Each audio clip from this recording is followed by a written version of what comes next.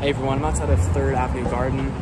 Today I'm going to be picking out a lunch, and this is just going to be a supplementary video to the nutrition ebook I created. So I'm going to walk in, get a lunch. I just came back from cross-country practice, so I'm going to need some calories, and I'm going to show you guys what I get, so tune in. So here's what I got. I got 1 loaf of this whole rye bread. It's funny, a lot of the other brands like the Peppermint Farm, and honestly I would say like 90% of the loaves of bread that are sold in stores like that, most of them have sugar, and this is the only one I could find that did not have sugar. It's more whole grains. If you can see texture in the bread, that's how you know it's healthy.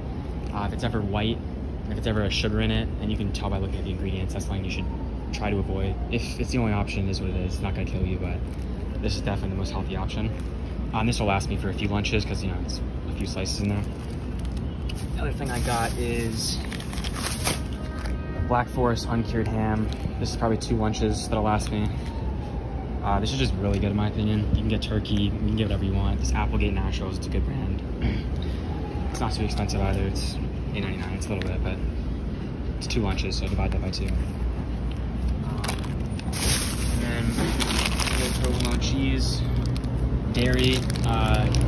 It's really good for you. My dad, he grew up eating a lot of dairy. He told me that when he got his wisdom tooth removed, they said his teeth were some of the strongest he's ever seen. So it goes to show all that calcium in dairy. It's good for your teeth.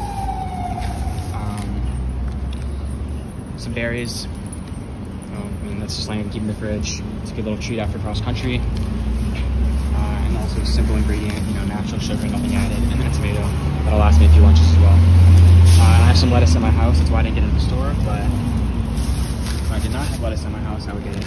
So that's what I got. I spent a subtotal of $29.58, but the bread will last me 4 lunches, the tomato will last me 4 lunches, the cheese will last me 3 or 4 lunches, and the turkey will last me like 2, so good purchase.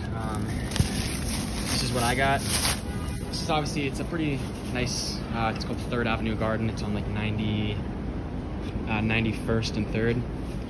So obviously there's some bodegas that are a little bit more limited, but all things considered, it's a good option, and these are just packaged easy goods. You know, blueberries, tomatoes, turkey, just the simples. No added sugar, no preservatives, no, it's just simple good stuff. So thank you for tuning in.